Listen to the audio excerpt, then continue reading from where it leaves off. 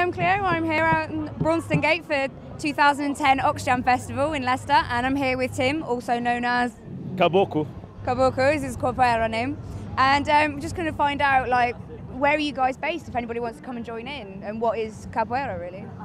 Well, first we train in Leicester, but we started some sessions also in Northampton. So we're trying to sort of do sessions throughout the East Midlands. But our main centre is in Leicester. And I would say if people want to try it first, probably it's best to come on the Monday session at the Leicester YMCA, which is just opposite the train station, Leicester train station. And we train there from 7 till 9, and it's open to all levels, beginners and even masters if they want to come and train. So it's open for everybody.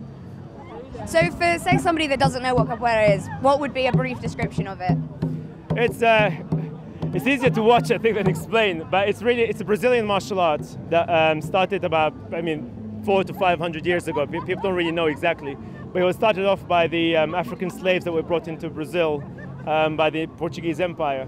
And the theory is that on a Sunday, every Sunday, they weren't allowed to work. Because it was a religious day, basically. So every Sunday, all of these slaves who came from different tribes and different locations from South America as well, they would sit together in a circle, and each one of them would show the rest what sort of fighting rituals they had, even religious rituals and that sort of thing, because they thought that it was something that they should share and create their own culture, because they're all suffering the agony of slavery together. So they should try and if you like, join forces, if you like, join all of their cultures and be sort of as one, as it were. And this is how capoeira emerged. And the idea behind it is that they would practice how to fight and everything, but with music, etc. So make it look as if they were dancing, because they weren't allowed to fight. So it was basically they were pretending that they were dancing. So everybody, the Portuguese or if you like their owners would look at them and say, "Oh, these guys are dancing," but in reality they were actually fighting. So it was disguised as a dance, as it were. And this tradition probably is still alive and with us today. So that's how we practice it here. That we practice how to do all the kicks and everything, but we also do all the music and we sing and we always have a good time. Basically, it's like a party. Awesome. So how long have you been practicing?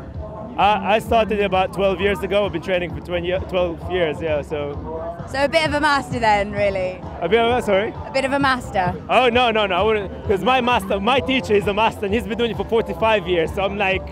Still got a way to go. Yeah, a few more years, yeah. But it's great fun anyway. That's the thing, because it's not, there aren't any standards as such, it's all improvised. This is the arts part of it, if you like. So even if you're a beginner, you can still actually play. It doesn't have to be, you don't have to have perfect kicks or perfect acrobatics. You can just, you can combine what you know and still play and hustle. And if you see these guys, we've got really experienced guys and we've got absolute beginners, but you see all of them will be playing and singing and just enjoying themselves, and that's what capoeira is all about. Awesome. So if somebody wants to get involved and find you, it's the Y Theatre, do you have, say, a website or a contact or anything like that? We've got a website. If people know how to spell capoeira, they can put on Google Capoeira Leicester and we'll be right on the first. But the website is Senzala, which is Senzala Midlands.com. So that's our website. It has all the details there. Wonderful. I hope you'll all be checking this out, because these guys are really cool.